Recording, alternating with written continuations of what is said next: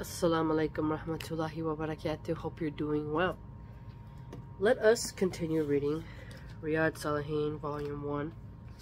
It's been highly educational for us. We've learned quite a lot about our deen, about our religion, and reading them in this methodological order allows us to memorize it. Alright, let's begin. Number 558 in the section titled Excellence of Generosity. Let's begin. Bismillah. Aisha, may Allah be pleased with her, reported, the messenger of Allah, peace be upon him, had slaughtered a sheep and distributed major portions of its meat. Then he, peace be upon him, asked, "Is there anything left?" She replied, "Nothing, except the shoulder." Thereupon he said, "All of it is left except its shoulder." At-Tirmidhi. Hold on, let's see what the commentary says about this. This hadith reveals a truth to man, that he should not eat up anything and everything all alone. Rather, in this regard, he is supposed to take the maximum care for the distribution of alms and charity, so that it may stand him in good stead in the hereafter.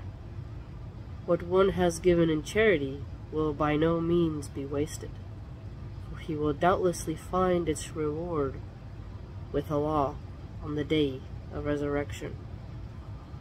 So whatever is given in charity is never wasted, and we will find our reward with Allah on the day of resurrection. Beautiful.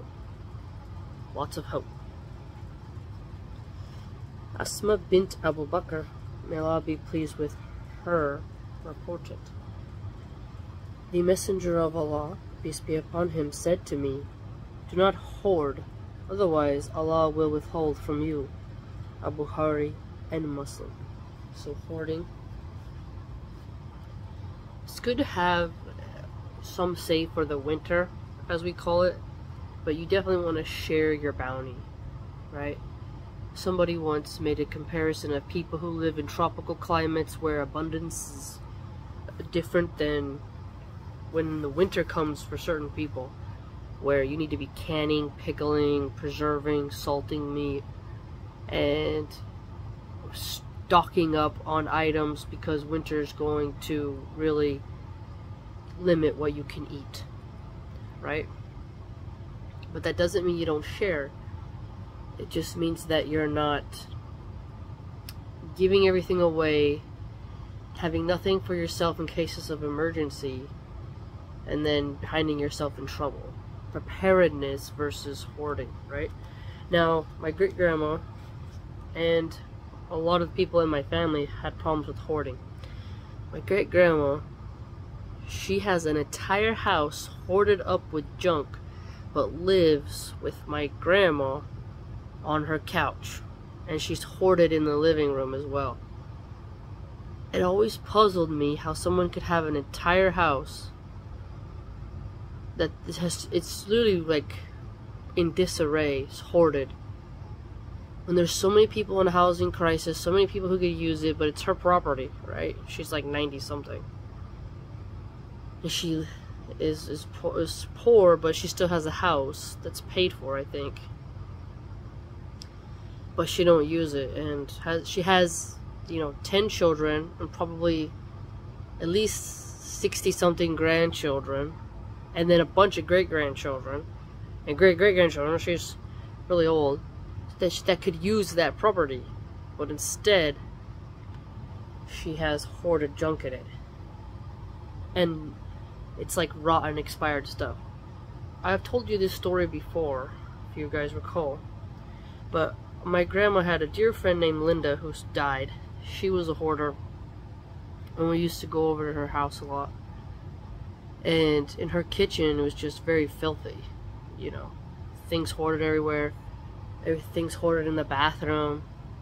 She was a kind soul, but she had a problem with hoarding. Now that's a different type of hoarding than hogging, we call it.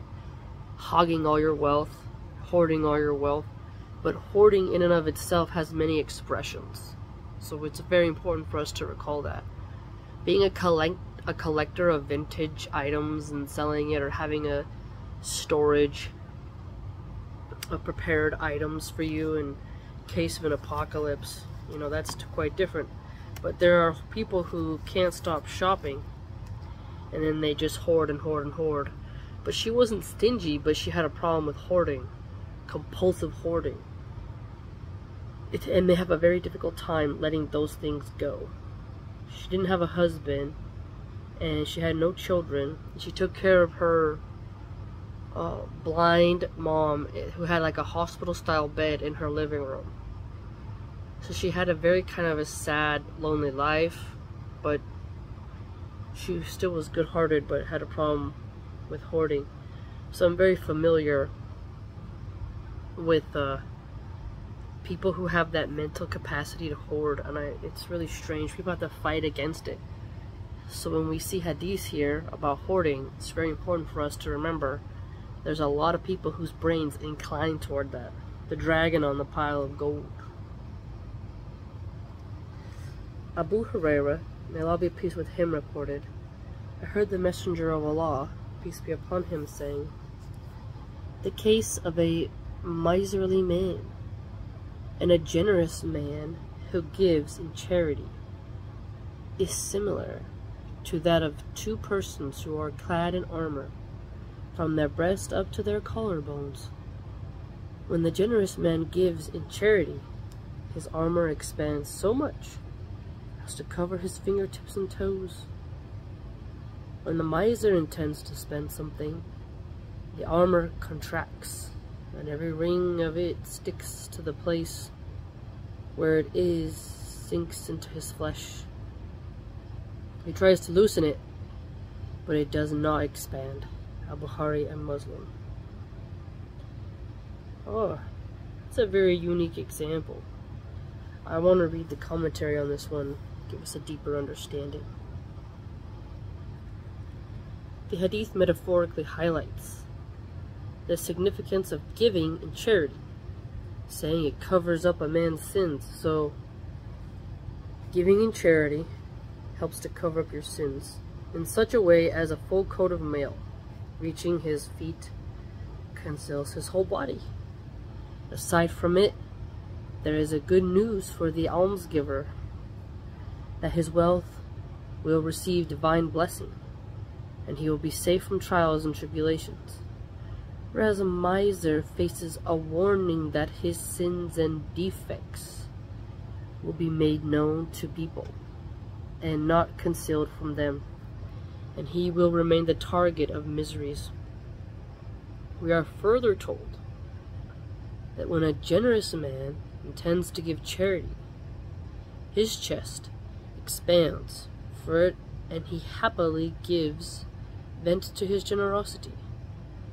On the other hand, when a cheaper man intends to spend money in charity, his chest contracts, and he withholds his giving hand.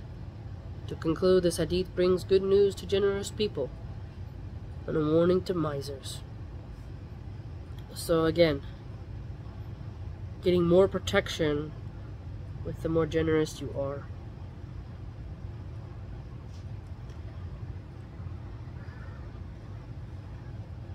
Abu Huraira, may Allah be pleased with him, reported, the Messenger of Allah, peace be upon him, said, he who gives in charity the value of a date which he legally earned, and Allah accepts only that which is pure. Allah accepts it with his right hand and fosters it for him, as one of you fosters his mare until it becomes like a mountain. So Allah only accepts that which is pure. Make sure you're earning halal money. This is a big problem with a lot of red pill influencers who are Muslims, doing a lot of trashy bad things, trying to get clicks and ad revenue. Abu Huraira, may Allah be pleased with him, reported, the Prophet, peace be upon him, said, while a man was walking through a barren land, he heard a voice coming out of a cloud saying, irrigate the garden of so-and-so. Thereupon the cloud drifted in a certain direction, and discharged its water over a rocky plain. The streamlets followed into a channel. This man followed the channel until it reached a garden, and he saw the owner of the garden standing in its center, working with its spade, spreading the water, changing the course of the water. He asked him, "O slave of Allah, what is your name?" He told his name, which was the same that he heard from the cloud. The owner of the garden then asked him, "O slave of Allah, why did you ask my name?" He replied, "I heard a voice from a cloud which poured down this water, saying, 'Irrigate the garden of so-and-so.' I would like to know, what do you do with it?" He said, "Now that you ask me, I will tell you. I estimate the produce of the garden and distribute 1/3 of it in charity. I spend 1/3 on myself and my family, and invest 1/3 back into the garden." Muslim. Okay. 1/3. So you see this splitting up. Charity, your family, reinvesting. These hadiths have really highlighted how not only will be forgiven, but how you can make it less painful to give, and to make sure that you make it part of your Islamic mindset. Okay, chapter 61, the prohibition of miserliness. Allah, the Exalted, says, "But he who is greedy miser and thinks himself self-sufficient and belies al-husna, it will make smooth for him the path for evil. And what will his wealth avail him when he goes down in destruction?" 92:811. And what will his wealth avail him when he goes down in destruction? And whosoever is saved from his own covetousness, then they are the successful ones. 64:16. Jabir bin Abdullah, may Allah be pleased with him, reported, the Messenger of Allah, peace be upon him, said, "Beware of oppression, for oppression will be darkness on the day of resurrection. And beware of stinginess, because it destroyed those who were before you. It incited them to shed their blood and deem unlawful as lawful." Muslim. Look at that. So, oppression and stinginess. I really like to think about how many people could do good in their own public schools. Just doing little fun things for the kids goes a long ways to create some hope for them. For the younger ones, you know. A lot could be done for them by those who have it. Chapter 62, Selflessness and Sympathy. Allah the Exalted says, "And give them immigrants preference over themselves, even though they were in need of that." 59:9. And they give food in spite of their love for it, or for the love of him, to the poor, the orphan, and the captive. Abu Huraira, may Allah be pleased with him, reported, a man came to the Prophet, peace be upon him, and said, "I am hard pressed by hunger." He, peace be upon him, sent a word to one of his wives, who replied, "By him who has sent you with the truth, I have nothing except water." Then he sent the same message to another wife, and received the same reply. He sent the message to all of them, i.e. his wives, and received the same reply. Then he, peace be upon him, said, "Who will entertain this man as a guest?" One of the Ansar said, "O Messenger of Allah, I will." So he took him home and said to his wife, "Serve the guest of the Messenger of Allah." Another narration is, the Ansari asked his wife, "Have you got anything?" She answered, "Nothing except a little food for the children." He said, "Keep them busy with something, and when they ask for food, put them to sleep. When the guest enters, extinguish the light and give him the impression that they were also eating." So that they sat down, and the guest ate, and they passed the night hungry. When he came to the Prophet, peace be upon him, in the morning, he said to him, Allah admired what you did with your guests last night, Al-Bukhari and Muslim. So, accept a little food, he said, keep them busy with something. And they asked for food, put them to bed.